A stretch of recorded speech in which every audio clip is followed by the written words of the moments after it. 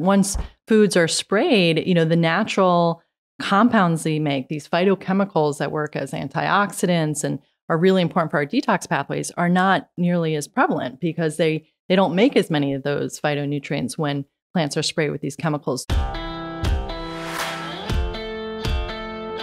Welcome to the Doctor's Pharmacy. I'm Dr. Mark Hyman, and that's Pharmacy, then F-A-R-M-A-C-Y, a place for conversations that matter. And if you suspect you may be experiencing illness from the load of toxins in our environment, and you're not getting answers, you better listen to this podcast, because it's with none other than my nutrition director here at the UltraWellness Center, Maggie Ward, who's worked for 12 years now. Almost 12. Yeah, something must be going almost right there. Here. She's an incredible nutritionist. More than that, she's got a master's degree in nutrition from Bastyr University. She's focusing on whole foods nutrition. It's been really the anchor for our nutrition program here at the UltraWellness Center in Lenox, Massachusetts for well over a decade.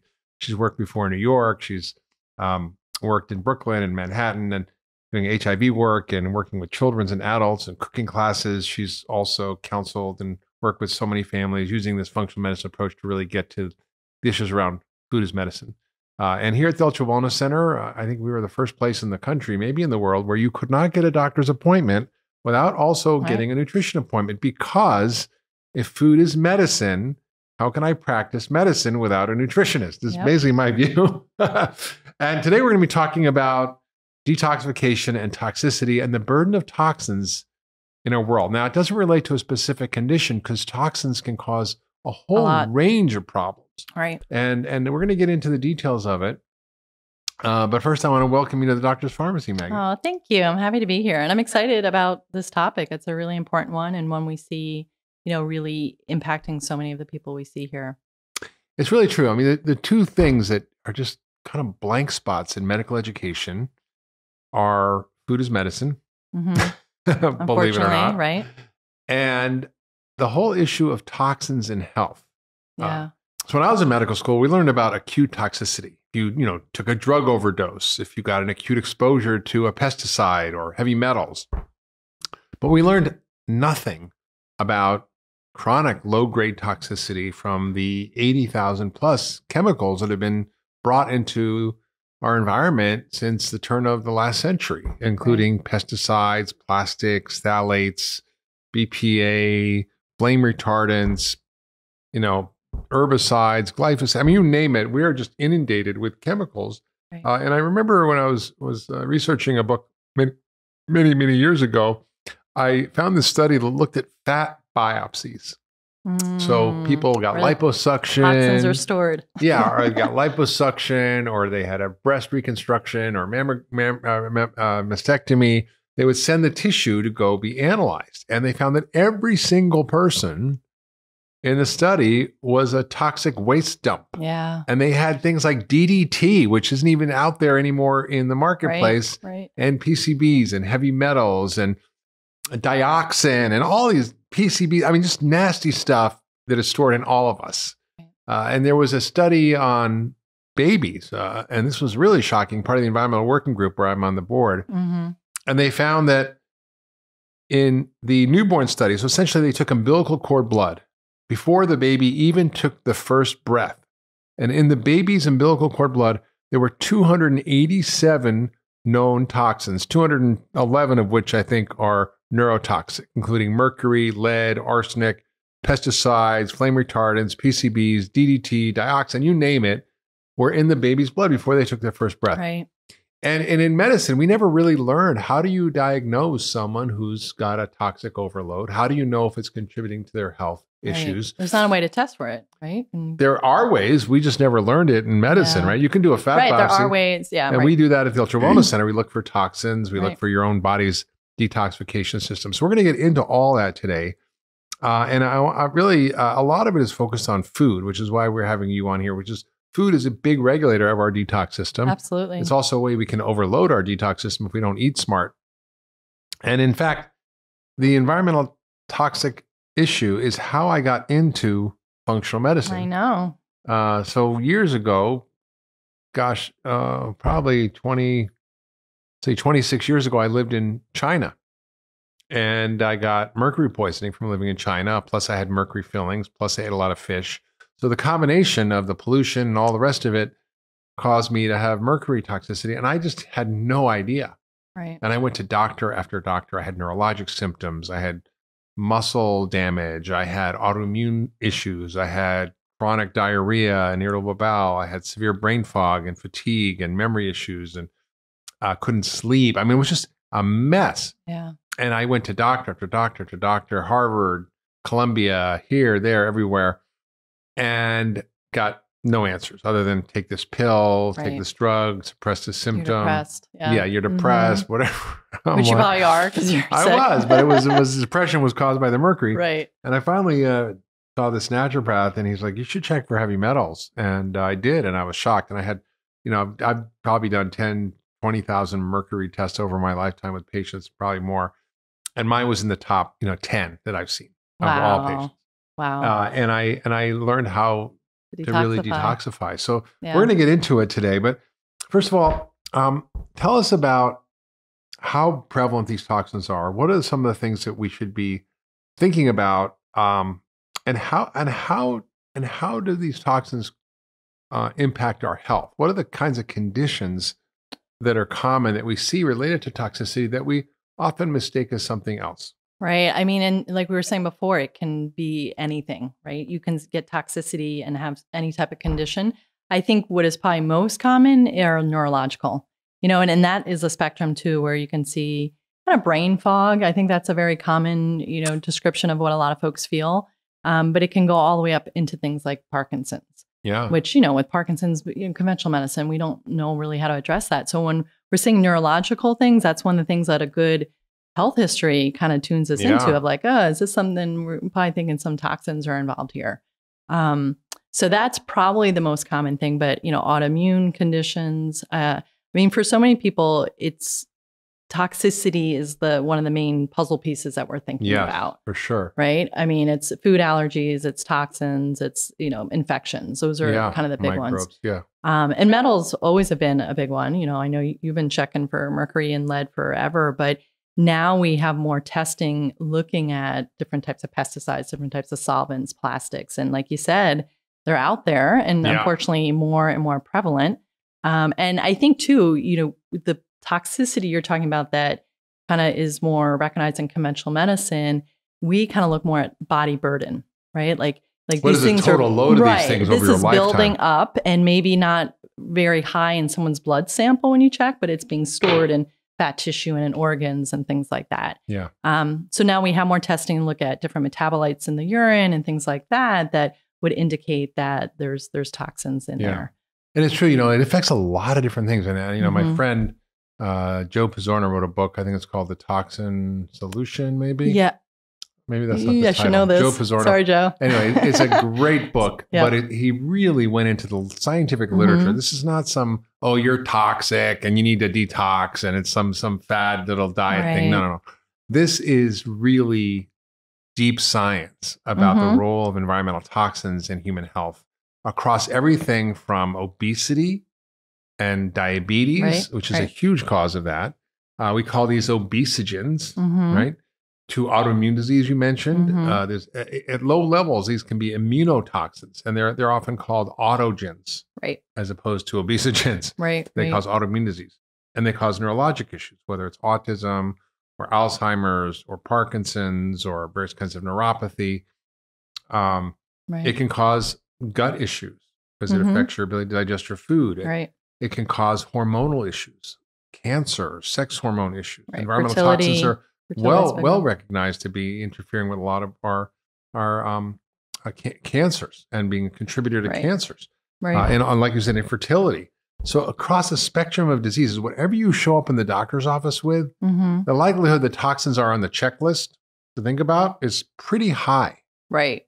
And we do that, right? In our packet that we have everyone at fill the out. UltraWellness Center. At the UltraWellness Center. We do a very detailed toxin history, right? Right. Like what, are you getting exposed? Do you have an exterminator come in? Do you, get your clothes dry cleaned? How often are you eating fish? What type of fish are you eating? And just from a good health history, right? That really can key you in of like, okay, this is somewhere we have to look at. So, just kind of being a detective, right? And having the time to spend with someone. Yeah.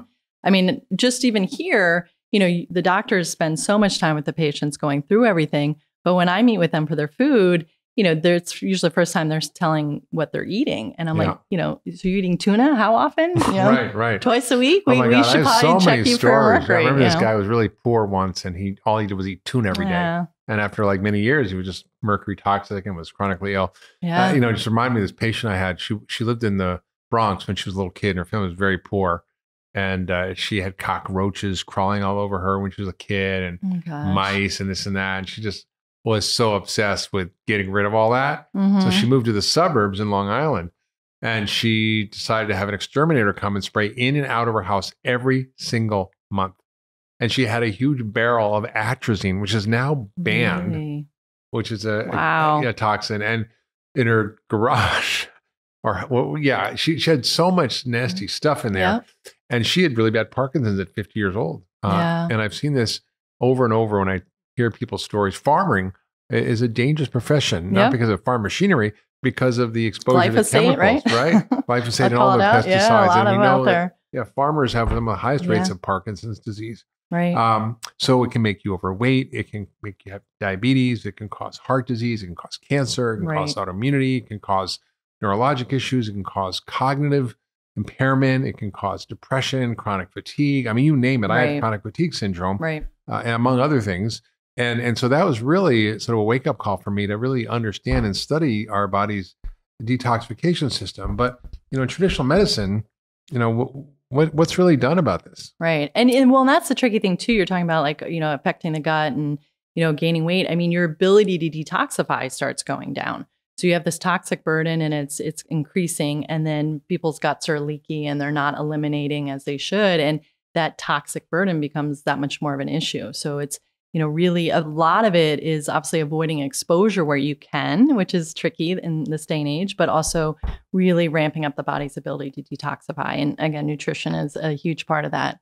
Yeah. And it's so interesting with traditional medicine because it's just off the radar. Like it's food. I mean, food doctors understand that food, if you eat too much sugar, you get diabetes. And, if you don't eat fiber, you get constipated. I mean, there's some understanding. Right.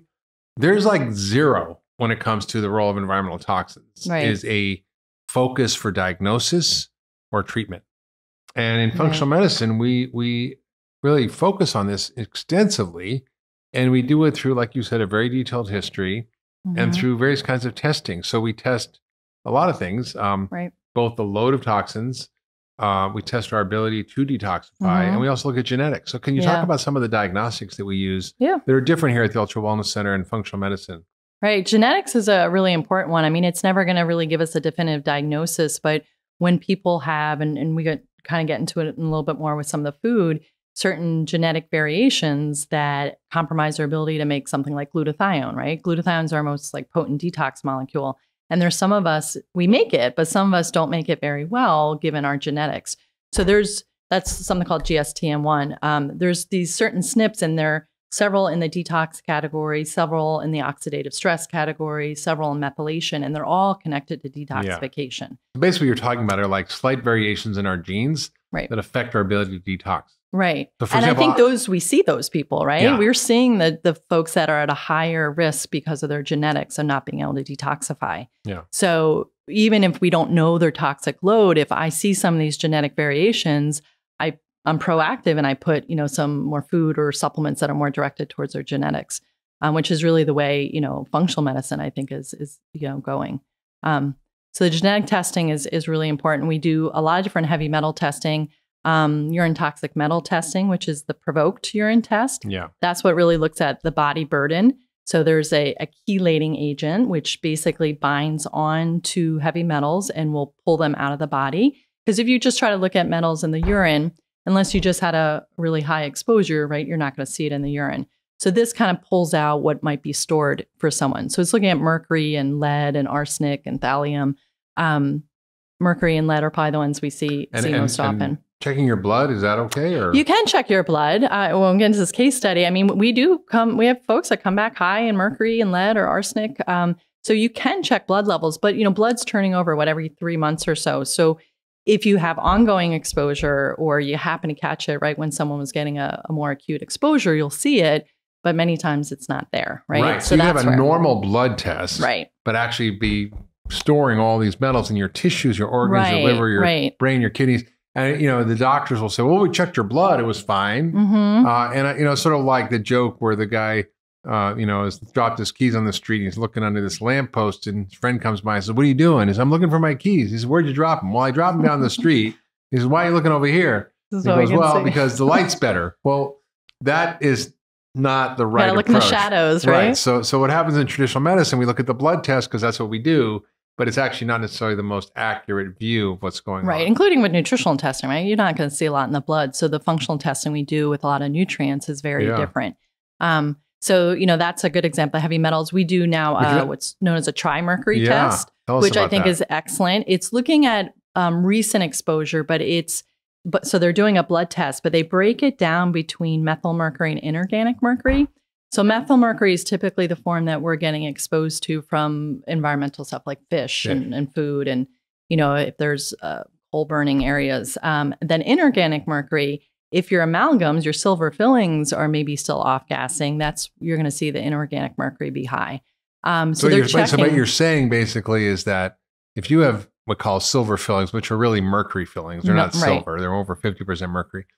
Over the course of your life, you're chewing gum, you're grinding your teeth maybe, and they off gas. And we know this is true, and we can measure the mercury from your fillings. And when you see someone who has no fillings, they don't have any of this inorganic mercury. And people have a mouthful of fillings, it's high. And they get them out, and the inorganic mercury goes away. And they get better off. Yeah, absolutely. So that's been this test has been really helpful for our practice over the last few years of, trying to determine how much mercury that person is now getting exposed from their amalgams. And then they look at how well you're excreting it. So what are the levels in the urine and the hair? You might correct me, but I think inorganic is usually coming out through the urine. Methyl mercury comes out through the hair. So if you have some current exposure and you're also not seeing it get excreted, you can assume that person probably has a fairly high body burden.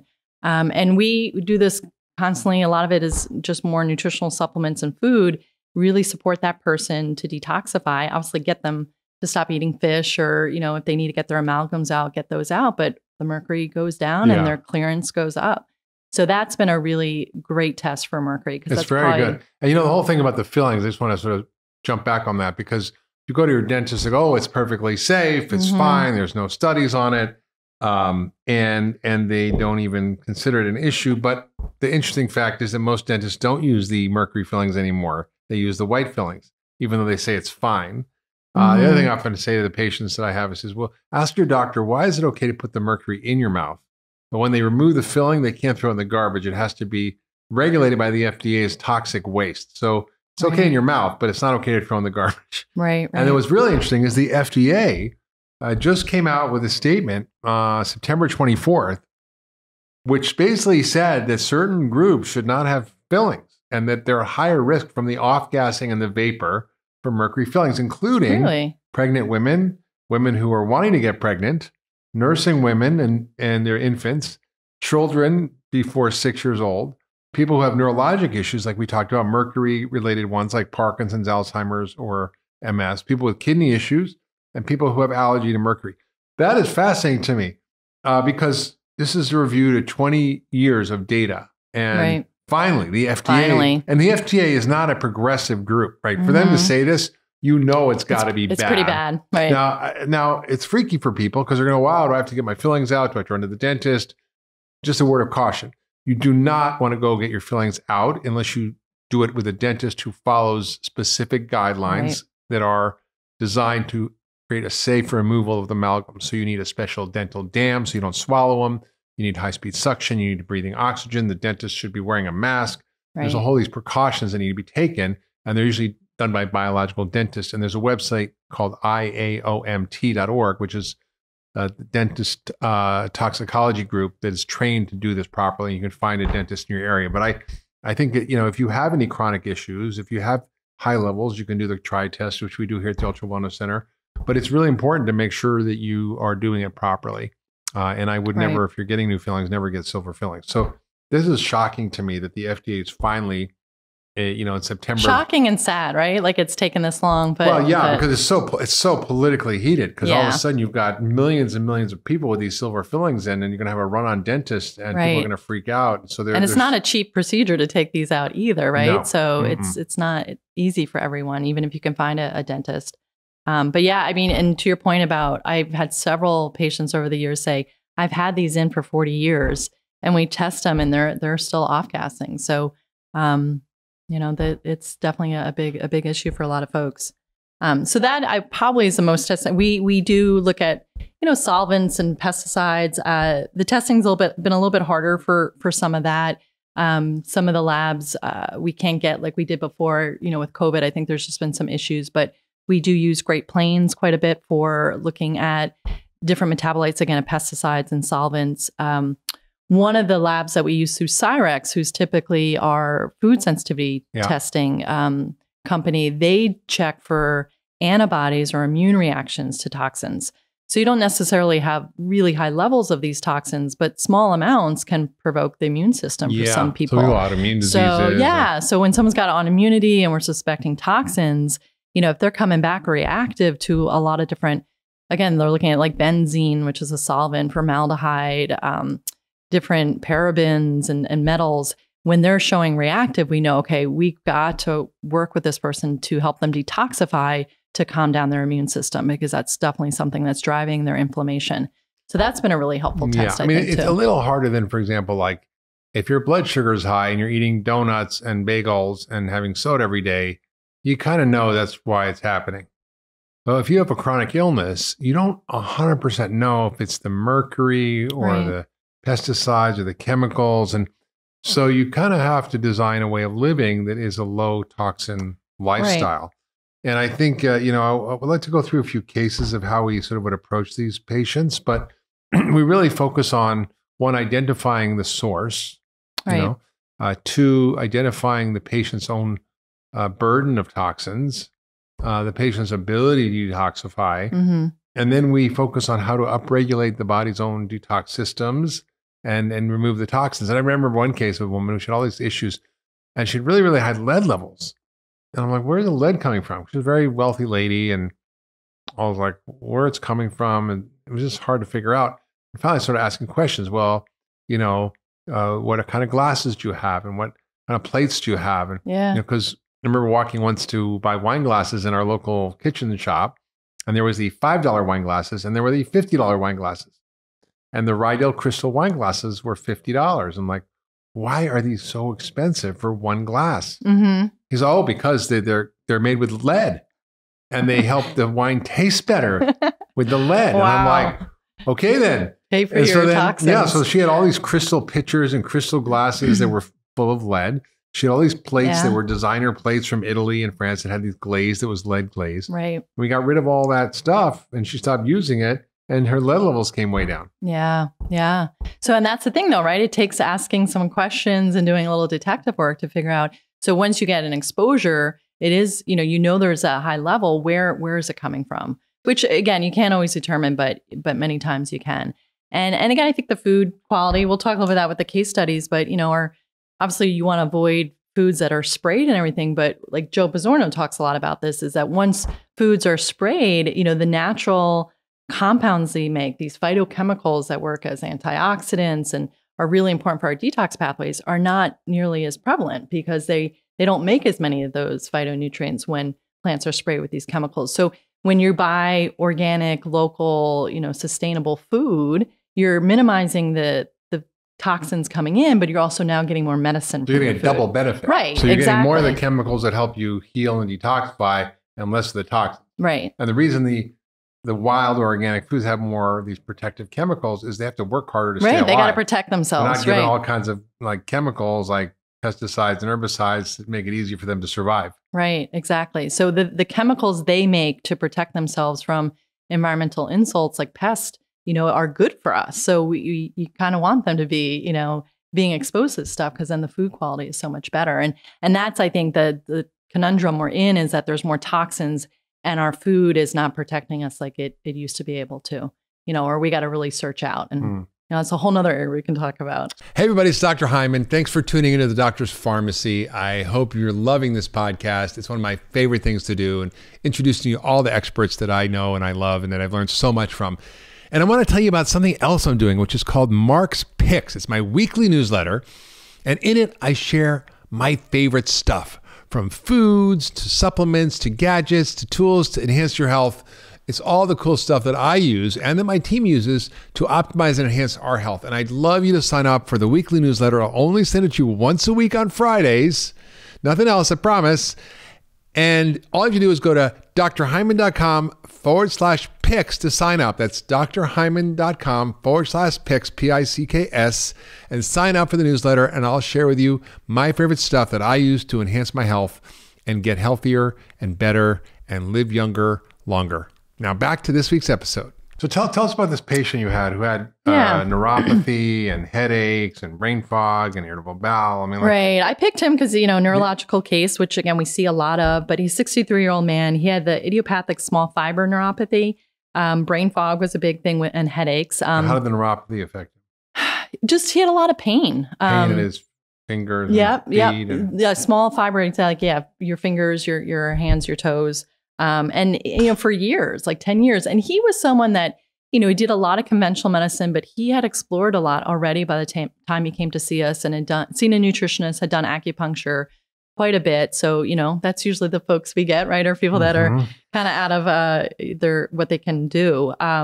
So that was going on. He also had a lot of irritable bowel symptoms. That was for over 20 years. He had been doing what we call low FODMAP diet, which is taking out certain sugars and fibers that can cause bloating, but it's usually because there's significant dysbiosis and imbalances going on in the gut. So he felt better from that, but my concern with him being on that diet was he was so limited in what he was eating. So he was about 15 pounds underweight, definitely looked malnourished. So that was my concern with him being on that diet. So when we did a history with him, this is actually a patient we had together, he had seven different fillings, silver fillings in his mouth. He had a lot of fish, tuna being the biggest one, a big sushi eater, several times a week. Yeah. It fascinates me that so many people don't know that tuna is not a food you should be eating. I mean, the government tells us pregnant women and kids shouldn't eat tuna. Why is it okay for the rest of us? Right, exactly. So that was definitely a bit of a red flag. And he did a lot of travel with his work. International travel, including going to China. So, that was something. It's like me. Yeah, that was on our radar because of all those red flags. So we initially supported his digestion because he had a lot of reflux. He was taking medication for that. So different herbs like deglycosized licorice and glutamine, which is a protein that helps support the gut, and gave him some digestive enzymes. Because, right, we always start in the gut. Even if there's a toxin issue, you need to support the gut. And then I did support him further with the FODMAP diet because he was feeling better. But I really was focusing on getting more protein in him, more good fats, just getting in good calories with what he felt he could digest. So when his results first came back, his urine toxic metals, which is that provoked urine test, his mercury was at 31. Anything over 3 is elevated. We can see levels a lot higher than 31. Mine was 187. I remember you told me that, which is incredible. I've had people 350, 400, a few, Yeah. So 31, you think on the spectrum, what we see, not bad, but you don't need much mercury to cause problems. Right. So that was there. It's the most toxic chemical known to humans other than plutonium. Yeah, right. I know. And we put it in our mouth. So we did the trimercury test for him, which is looking at the 2 different forms of mercury, methyl and inorganic. Both of them super, super high, above the 95th percentile. So, remember, he's a big fish eater. So his methyl mercury came back high. And then the inorganic was most likely from the amalgams. So his blood mercury, so you're just asking about that conventional blood work. You did have him check that through conventional blood work. And he was 24. The upper end of the range, I want to say, is 15, right? Yeah, but you don't want to be even up at a 15. My question is, when the doctors go, his mercury level was normal. I'm like, is there a normal level of mercury for a human being? What's the ideal level of mercury for a human being? It's 0. Right. It should be undetectable. Right. And you know, there is a normal level of blood sugar. It should be 70 to 90. That's fine. If it's 0, you're dead. Right. But mercury, it should be 0. There is no safe level of mercury. And we Right. know that even at very low levels, these toxins can be problematic. So that's a good point, right? Because when we do run it through conventional labs, we do often see it around 3, 4, 5. But yeah, should there be any in there? You know, and for that person, maybe that has a bigger impact than someone that can maybe detoxify it a little bit better. Absolutely. So that was quite high in the conventional testing. And his stool, obviously, we checked his gut with everything going on. He had high yeast levels. His nutrition profile was showing that he was very low in amino acids, which again, protein is really always where I start and focus with people because it's a very important part of the detox pathways. Yeah, this is very common. I mean, I see in my patients often who have mercury toxicity, very low amino acids. And the reason is they're not because they're not eating protein, but because they're using up so many of these amino acids in the second phase of detoxification in the liver that require these amino acids. Right, right. So it's like, again, it's multiple things. Like he's not digesting well, right? He was actually on a peptide. He was on something that lowers acid, which is affecting how you digest and absorb these amino acids. He wasn't eating enough anyway. That was definitely part of it. And then, so the absorption, his gut was compromised, and then his need for these amino acids are higher with all the toxins he has. So, you know, this is why his nutritional status was so important. And we did Cyrex testing, the food sensitivity testing for him. He was off a lot of foods again with his diet, but he wasn't very strict with gluten and dairy, which are the two things I told him to be more strict with. And both of those came back elevated for him. So at the follow-up, you treated him for his yeast. You know, you're working on his gut, which is a really important place to start. And we did something, you did the detox cube and DMSA. So the detox cube is something that Quicksilver Scientific has put together that goes along with the trimmercury test. It has glutathione, liposomal glutathione, which is probably the most important detox molecule out there. Yeah. We do make it, but again, our ability sometimes is compromised, or our need for it is higher. And the liposome, glutathione is interesting because it's a tripeptide, which means there's 3 amino acids. And if you take it just in its normal, form, you're gonna break it down and you're not gonna absorb it. So what they do is they put it in almost like this fat molecule. That's kind of how I think of it, so that it keeps it intact, so it can get absorbed. The detox cube has the liposomal glutathione. It has liposomal vitamin C. Good way to get a lot of vitamin C into the body, which really important to have that antioxidant to support detox. The R-lipoic acid is in there, which is another important component. And then it has a binder. So, you know, as you're ramping up these detox pathways of the liver and whatnot, that's getting spit out into the digestive tract, and you want to bind that up and eliminate it. So the binding aspect is there. It's a form of silica, I believe. Yes. Yeah. And then there's a supplement to go along with it, like has B vitamins, again, these polyphenols and herbs detox herbs all support the liver and the detox pathways. So we have really good success with that. But you also did in combination with the DMSA, which is what they use for chelating. It's FDA approved for chelating lead, right. But we also chelates other metals too. Yep. What we found, so that's where we started. I worked on expanding his diet. So we get rid of the source, right? We get him off the tuna. Right. Which we did from the beginning. Sorted out. Yeah. So you got to remove the source. Right. And then you start to help the body detoxify, but also use food as medicine, because this is a big thing for us to understand, is that that food actually has all these phytochemicals, these plant compounds that have all these properties, including upregulating our body's own innate capacity to detoxify these chemicals. Right. So tell us about how you use food as medicine in detoxification. Right. And this was a tricky thing with him because, again, he really felt like he couldn't eat a lot. I mean, he was eating like rice cakes and things like that he felt he could digest easily. But I'm like, there's no nutrition in there. So we have to so I started to get him to eat some more green vegetables and just cook them really well and make vegetable broths and, just find ways to make these compounds, the food more digestible so he can get these compounds. We even did some green powders and things like that to assist him until he could eat a little bit more food. So he had kind of dug himself into a bit of a hole. So getting him nourished was really important. And the thing is, too, he didn't initially do well with the detox protocol, I think because his gut was in bad shape. So you had him hold the DMSA, and we just slowly built him up on the detox cube. So, getting the gut sorted out is so important first. It is, for sure. And that had a lot to do with his nutrition. So once he started expanding his diet, he was getting more protein, he was getting more good fats. We were getting vegetables, which he didn't really like, but he got So for the people message. listening, who's like, okay, I want to rev up my detox system in my liver and my body. How do I do that with food? What are the top foods that you should be eating every day that are revving up your detox? Because look, whether you have a disease or not, whether or not you've been diagnosed with high body burden of this or that or the other thing, you can guarantee that all of us are living in a toxic world and are exposed to a myriad of toxins every single day through the air, water, food. All the compounds are in contact, whether it's credit card receipts or BPA, whatever, we're plastic bottles, containers, we're all exposed. Right. So in that context, we should all really be focused on how to upregulate our detox system. Absolutely. So at the UltraWellness Center, we really focus on food as medicine. What are those top foods that everybody should include every day to help their liver and body detoxify? Right. Good. Important point. The cruciferous vegetables probably are number one. There's so many compounds in there that we've identified.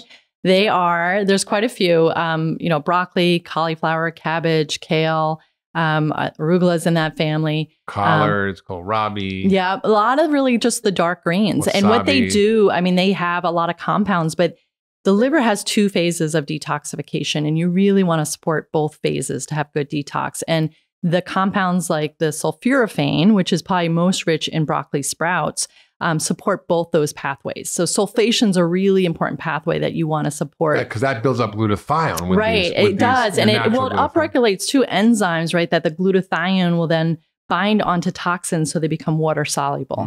So that's a tricky thing. Like if you don't have good phase 2 detoxification in the liver, and you get more toxins in the liver that can't be excreted. So you need the second phase, and glutathione is a really important part of that. And these vegetables, they're bringing the sulfur that supports that, but they're kind of activating the glutathione. So it makes these toxins water soluble. So you can pee them out, you can poop them out.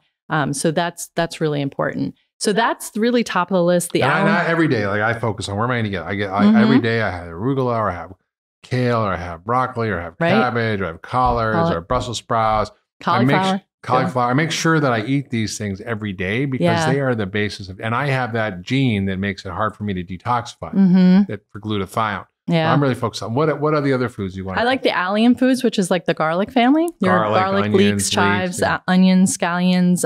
Again, sometimes digestion-wise, if that's compromised, there's certain ones that can be a little bit more difficult initially, but there's a lot in that family, and when you cook them, that makes them more digestible.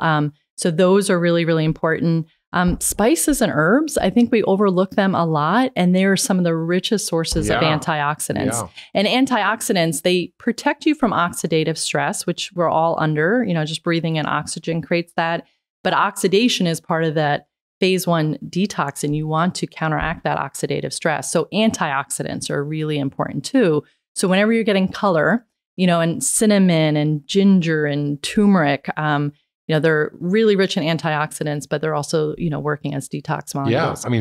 Yeah. So spices and herbs, sometimes they're antioxidant, but they also have detox properties like rosemary. Right. It's a combination. And turmeric is great. And turmeric. And Right. So pomegranate's another one. We're always trying to push pomegranate and berries. Anytime you're getting like dark pigmented skins is always a good thing. So you want that color. We teach our kids, eat the rainbow. It's so important. And green tea. And a lot of the teas like rooibos tea and burdock tea, dandelion tea. I have a lot of my patients, not only are you bringing in these herbs, you're staying hydrated. So the food is really important, supporting the liver, moving the bowels, and then sweating. So good hydration. We get people into saunas. We get them getting massages if they can. Triple P, poop, pee, and perspire. Yes, exactly. That's a good way to put it. And I think, you're right. I just want to sort of loop back on that, some of the compounds, because green tea also is so powerful. Yep. And in Japan, they eat a lot of mercury fish.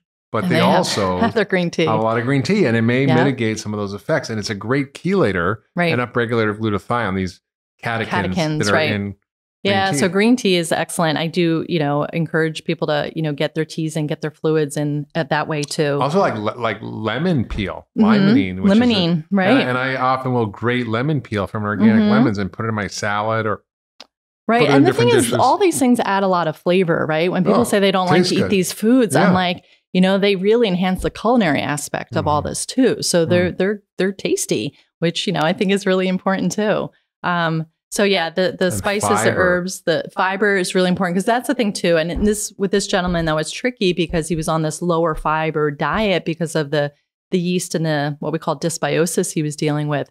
But eventually we had to really work to get some fiber up in his diet because that, you know, when those toxins are coming out, you got to bind them up and you have to eliminate them through the stool. So the fiber piece is really important. The soluble fiber, which is like the pectins inside of fruit, you know, ground up flax seeds and chia seeds, you know, are really, really good too. So artichokes are great also for detoxification. Artichokes are, they're kind of a super food. So I think, artichokes, pomegranate. It's also fiber broccoli. And a prebiotic too, the artichokes. Right, exactly. And so that's the thing. It's a process. So we get we had to really build up slowly. So we got the gut sorted out, got him just more nourished, got some weight on him, got his protein up. And then we could branch into really doing a lot more of this stuff. And that's where the glutathione and things really made a huge difference for him. And the protein you mentioned is so important because often if you're vegan or if you're not absorbing or your digestion's not great, you can't build up the amino acids you need to detoxify. So you need all these pathways to work and they all require enzymes. Right. Enzymes are catalysts that convert one molecule to another. And they're dependent on all sorts of helpers, including all these compounds we talked about in food. These are facilitators of enzyme reactions. But there's also a lot of nutrients that are needed. Right. So like the B vitamins, right? When you say cofactors or helpers, you know, a lot of the B vitamins are supporting these enzymes. A lot of them provide methylation support, and methylation happens all over the body, but it's a really important detox pathway too. So when you're taking methylfolate and methyl B12, and some people, again, have difficulty kind of the B vitamins they get in through their food, they're not fully methylating them, or what I say, activating them. So this is where a really good B complex can be really helpful that has methylcobalamin, which is B12, and methylfolate, because it will ramp up those methylation pathways. And that's one of the key pathways in the liver is requiring those B vitamins. You also need other nutrients like magnesium. Magnesium is important, absolutely. Right, and they're supporting all those enzymes. Selenium, right? So selenium I kind of put in there. It's considered an antioxidant because it helps to activate glutathione. The best food source, if people don't know, is Brazil nuts, but it's pretty well known now. They say 2 to 3 Brazil nuts, right, gives you kind of your recommended amount of selenium. So selenium is really key, and a lot of the detox products that we carry will have some selenium in there for that reason. So, and this is why the nuts and seeds I like so much. They're great quality fats, which are essential. We need to eat them, but they provide a lot of the zinc and the selenium and these minerals like magnesium that we need to support detox. For zinc and selenium and, you know, all kinds of nuts and beans for magnesium. Right. So you do need a whole array of compounds. And then, you know, if you kind of Google, you know, like phase 1, phase 2 detoxification and look at the kinds of nutrients that are involved and the amino acids that are involved and the foods that regulate it. I mean, it's fascinating. It is. When you look at this. And so in functional medicine, we become experts in detoxification. Right. And it really all comes down to food. I do think, you know, the supplementation really helps. But, you know, there are things in food I'm sure we don't know about, and, you know, they work synergistically. So all these nutrients are found in our food. And again, the quality makes such a big difference because, again, if you're getting them organic, they've not been sprayed, they have more of these phytonutrients that work as antioxidants. So what happened with this guy? We treated him. We so I jumped ahead a bit.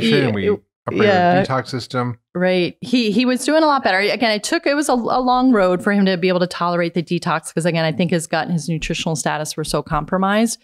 So we had to build him up for a while before he could really handle moving out the toxins, right? You don't want to be moving out toxins if you're not eliminating well and your gut is leaky. So we really focused on that and then worked him up on, you know, like the detox cube and such. But at 5 years out, when we looked at some of his labs, his urine toxic metals, which had been 31, is now down to 15. So going definitely in the right direction. Right. Yeah. The methyl mercury from the fish was down in the 75th percentile, partly because he won't give up some fish, but he has really cut back. Inorganic was normal. He had good clearance of both, you know, so when they looked in the urine, the hair, he was now clearing them well.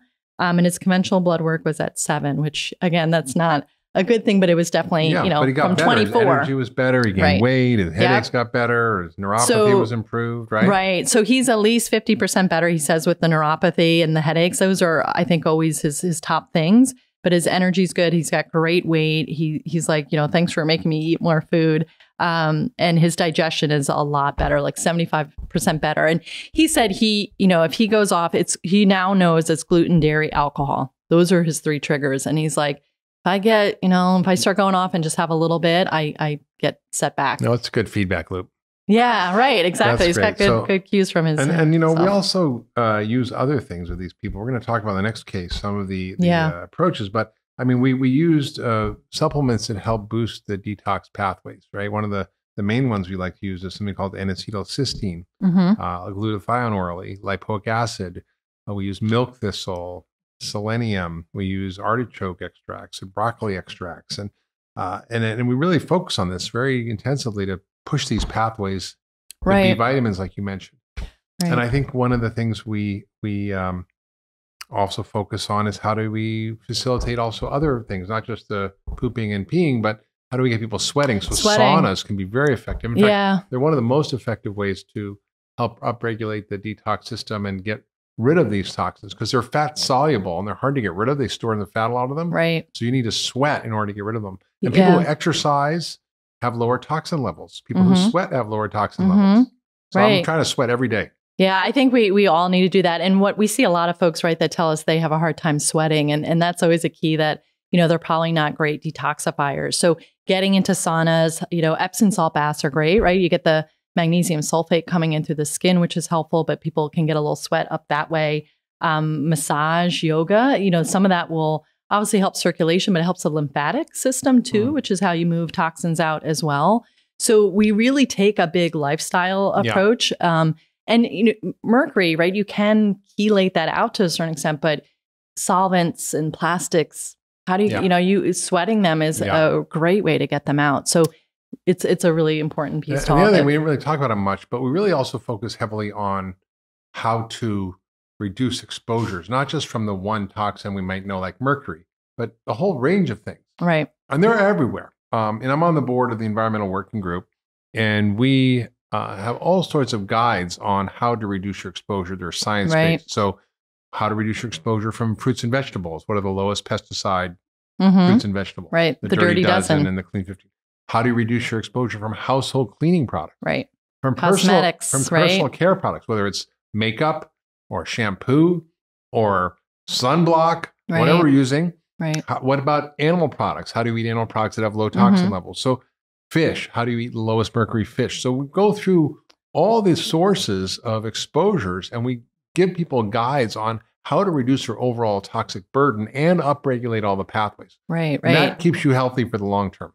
Exactly. And it's a team approach, right? Because it takes a lot of time and a lot of education around this and resources to support people. So we have, low mercury seafood lists, and, here's a clean list of cosmetics that don't have some of these compounds in it that you want to be avoiding. Environmental Working Group, we give everyone their website, and, we have the little Dirty Dozen cards of, people can carry with them to avoid these highly sprayed produce. And actually, that was a lot of what we focused on with this second case. This was a 52-year-old woman who had a history of breast cancer back in 2017. So she came to us more to prevent reoccurrence because she was, she had already had surgery, chemo, radiation. She was on tamoxifen to help keep her estrogen levels low, which, to prevent the reoccurrence of her estrogen-sensitive cancer. But when we spoke with her, obviously cancer, we were talking about, right? That's a huge thing we see with toxicity, since so many things are carcinogenic. When we did a health review for her, a health history, she had 3 to 4 silver fillings. Her diet was good, but it was low fat and she was pescatarian. So she didn't eat much animal protein, which is okay. It depends on what's going on for that person. And she also had digestive issues. She had quite a bit of reflux. She had taken out gluten and dairy because of her digestion not being great. Or she was low dairy, but she had taken out gluten because she knew it made her digestion feel better, but she still had some reflux when she came to see us. So initially when she saw the physician here, She got DIM, diindolylmethane, which is one of the compounds that you get from indole-3 carbinol, which is from cruciferous vegetables. From broccoli, basically. Right, your broccoli. So this is one of the compounds that we know is so important. Basically, it helps to metabolize estrogen to the forms that are less toxic. So she was given some DIM, and we gave her my community, which is from a company, Host Defense, which is a bunch of different medicinal mushrooms, which are very good for the immune system for folks that have, something like cancer.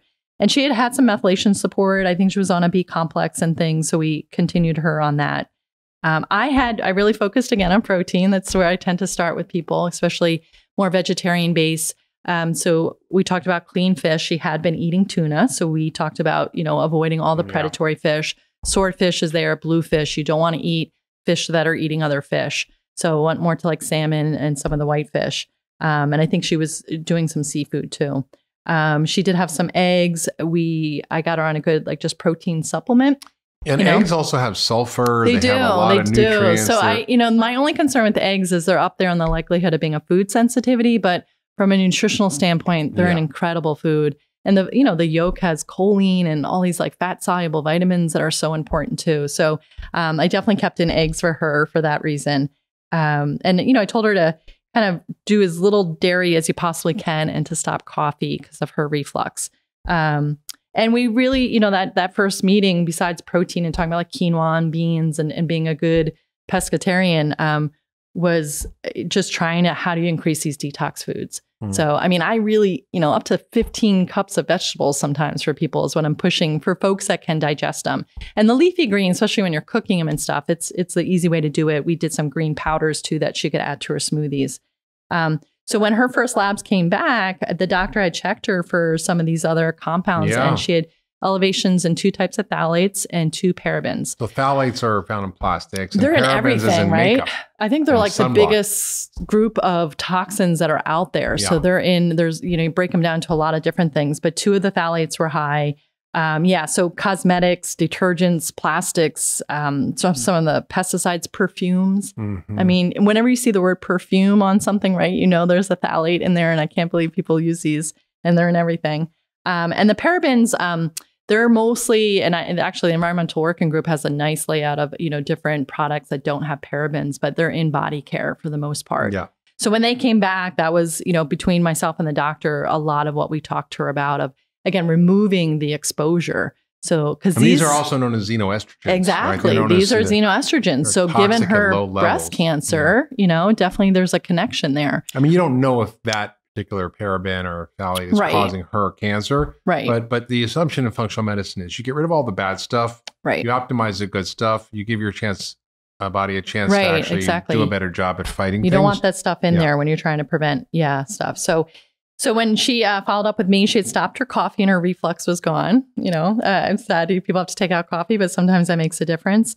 She was feeling a lot better with her energy. And she was pretty good when she came to see us. Again, really just being more proactive. But when she started adding more protein and good fat, she's like, I just feel like I got better energy. I can think better, and that's your blood sugar was doing a lot better. And she wasn't coming to us to lose weight, but she said her pants were fitting better. And I always use that as a barometer, if you're losing inches in that midsection, you're losing the right type of weight, which, if you're carrying extra fat stores toxins. Yeah. So you want to try to clear that out for that reason. This is just such a great case and sort of highlights the way in which we do things differently at the UltraWellness Center, how we think differently in functional medicine and address problems by really taking a broad view of what is the cause of the imbalance in the body. And for many people, it's toxic load, and it can affect everything, right? It can affect your gut and immune system and weight and brain and everything. But I think we use a very systematic approach of diagnosing your genetic risks of detox problems, your body load of metals and pesticides and toxins. We look at also how to upregulate all these pathways like we talked about with food and lifestyle, exercise, sweating, drinking lots of fluids, making sure you have fiber, pooping. Very important. And then how do you reduce your load? Like the Environmental Working Group, you go to ewg.org and look at these guides and start to clean up your house, make your home a safe zone. Right. What are your cleaning products and things? Because you can use vinegar and some basic stuff to clean really well. And that stuff is not regulated. Our food isn't as regulated as it should be around toxins, but our body care and, what we're being exposed to there isn't. And even building materials, like at Cleveland Clinic, we built our Center for Functional Medicine, and I was insistent that we make sure we do it through, the environmentally safe compounds. So there's no off-gassing from furniture, no formaldehyde, the carpets don't off-gas, the lighting is better for you, the water's filtered, the air is filtered. So we really made an effort to create a healing environment. And I think that leads to much, much better health overall. Absolutely. Absolutely. So yeah, she did. I mean, she also had some mercury and things like that, but, and based off her genetics, she had the GST1 deletion. So she needed some glutathione support, which when she saw the doctor at her follow-up, they gave her liposomal glutathione along with N-acetylcysteine, which helps the glutathione work and make more glutathione. We gave her a product called Oncomplex, which is very rich source of sulforaphane, which again, very important for that detox pathway. And the doctor was like, okay, you got to get into sauna. She had a sauna, but she wasn't using very often. She's like, sweat, get these things out of your body. Sweating is very powerful. Yeah. So for those of you out there listening who suffered from weird symptoms, who have various chronic illnesses, who aren't sure what's going on, you're looking at your toxic load, looking at your toxin history, upregulating your detox system is so important. And you can do a lot of that on your own through the things we talked about. But sometimes you need to really see somebody. And that's really what we're here for at the UltraWellness Center in Lenox, Massachusetts. We have an incredible team of providers, nutritionists, and we work with people from all over the world over Zoom through remote consults. And we're happy to help you. And I certainly became an expert in detoxification when I was sick myself. I had to learn way too much about this topic. But it's amazing how effective it's been in treating so many of my patients, from everything from obesity to diabetes to autoimmune disease to neurologic issues to dementia to autism. I mean, you just name it. It's such a powerful depression, allergies. And I think, what you shared, Maggie, was just so important. It's giving hope where often people have no hope. Yeah, especially in the world we live in now, right? It's unfortunately looking bleak with the way the environment's going. So this is just something we all, like you said, even if you're not sick, you need to be thinking, how do you support your body in detoxifying? Absolutely. Live clean and green. Yeah, that's what I say. Good food. Good food. Well, thank you so much for joining us on the Doctor's Pharmacy, a special episode of the House Call. We've been listening to Maggie Ward, our nutrition director here at the UltraWellness Center, and we've been having a great discussion about toxins, toxic load, and how to detoxify. And if you think you might have an issue or you've been helped by detoxification, please share your comments with us. We'd love to learn more about what you're experiencing. If you love this podcast, please share with your friends and family on social media, subscribe wherever you get your podcasts, and we'll see you next time on the Doctor's Pharmacy.